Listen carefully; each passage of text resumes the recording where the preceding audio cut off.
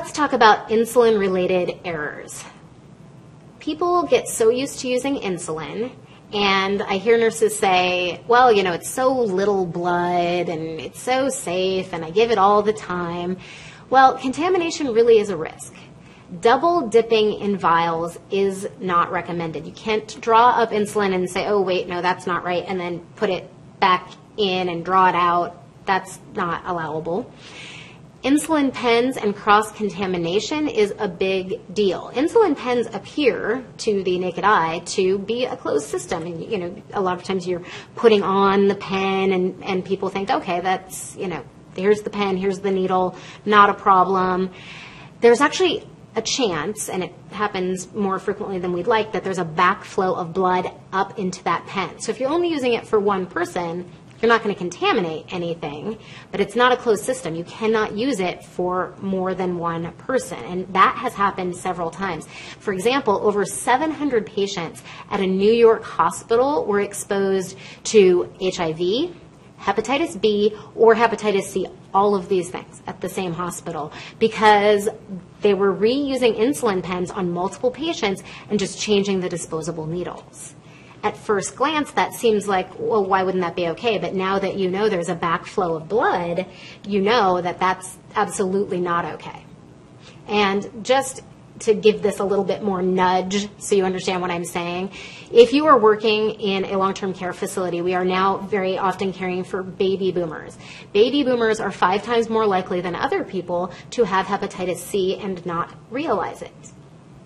Hepatitis C could have been contracted due to practices in their youth or in the 80s or 90s when hepatitis C was getting transmitted in blood transfusions and other ways, and people weren't really aware of it, and it hangs around in the blood for a long time. The other thing about hepatitis C, it can live in a droplet of dried blood for about 3 weeks on a dried surface. So infectious agents, I want you to be very aware of this, and insulin.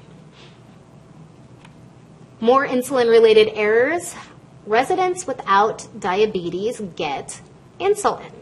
And this is either due to error because someone doesn't identify the correct patient, or they have the wrong orders, or we'll get down to the bottom bullet in a second. We'll discuss something that happens more often than I'd like. That's an interesting scenario in transitions of care.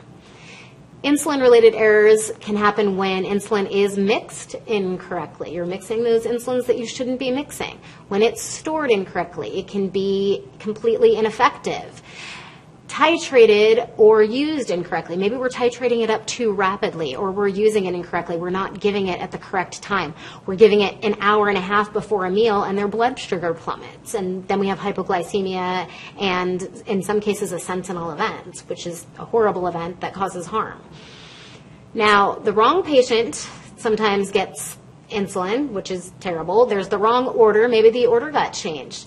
If you have people other than yourself giving insulin, let's say that you work in a long-term care facility that's an assisted living facility, and you're a nurse, and there are medication technicians giving these medications, well, they're working under your license, and let's say you forgot to change the order. You were aware the order changed, but you didn't tell them.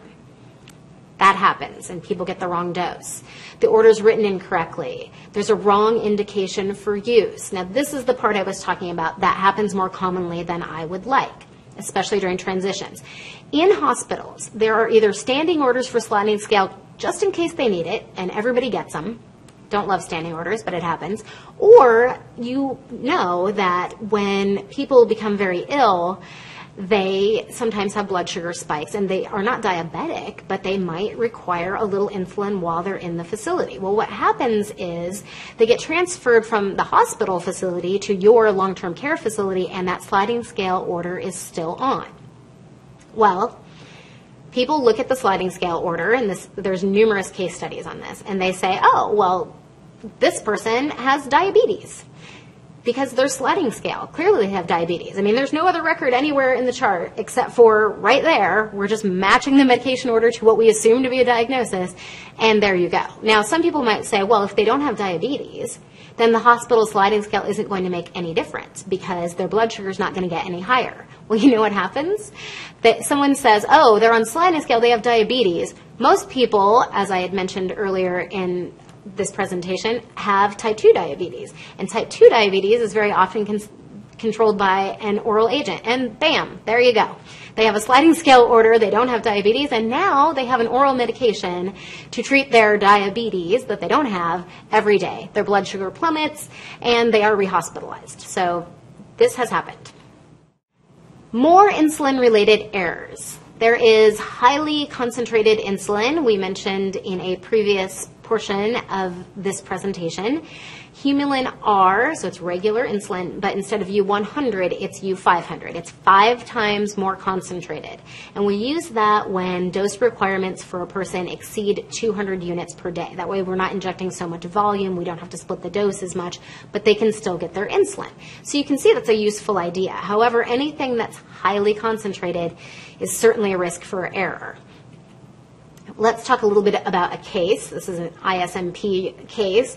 A doctor writes for 25 units of U500 insulin. The prescriber was asked if the order could be changed to U100 concentration instead of U500 for ease of measurement. I want you to think if that makes any sense to you. If it doesn't, you're not alone.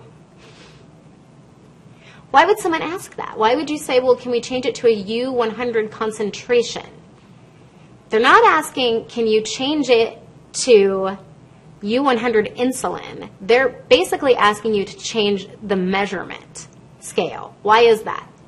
Because when they invented U500 insulin, they didn't invent a U500 insulin dosing syringe. I'm not kidding you. So this is fraught with error. What happens is you get these U100 concentration conversions that happen, and we will have a downloadable item for you that does a conversion chart both to an insulin syringe and to a tuberculin syringe if you're using these. But still, it's a very dangerous practice. In this case, an error was made in the subsequent conversion, and too much insulin was administered to the patient. And you can see how that would happen quite easily.